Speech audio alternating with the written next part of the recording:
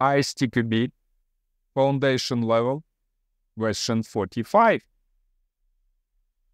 Which of the following options shows an example of test activities that contribute to success? A. Having testers involved during various software development lifecycle (SDLC) activities will help to detect defects in work products. B. Testers try not to disturb the developers while coding so that the developers write better code. C. Testers collaborating with end users help to improve the quality of defect reports during component integration and system testing. D.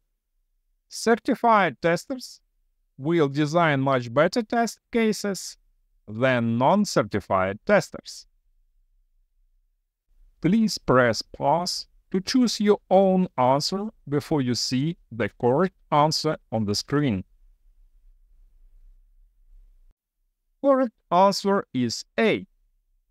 Having testers involved during various software development lifecycle (SDLC) activities will have to detect defects in work products, according to ISTQB Syllabus and common sense. It's important that testers are involved from the beginning of the software development lifecycle (SDLC). It will increase understanding of design decisions and will detect defects earlier. Main idea is testers should start your activity as soon as possible in SDLC. All the rest of the answers are wrong. Answer B is invalid because both developers and testers will have more understanding of each other's work products and how to test the code.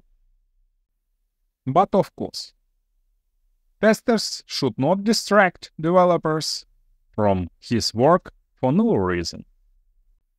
Answer C is invalid because difficult to imagine that end users know about defect reports better than testers.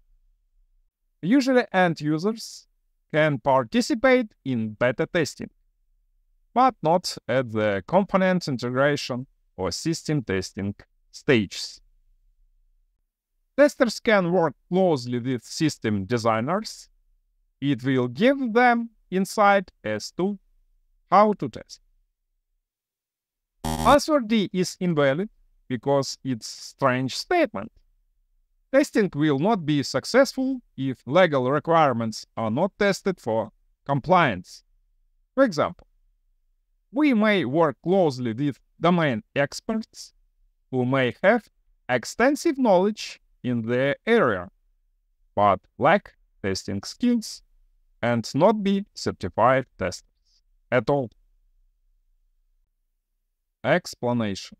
Let's look at the section 1.2.1, Testing's Contributions to Success in the ISTQB Syllabus, where we can see that testing provides a means of directly evaluating the quality of a test object at various stages in the SDLC. It means that testers take part in development process as soon as the basis for testing appears.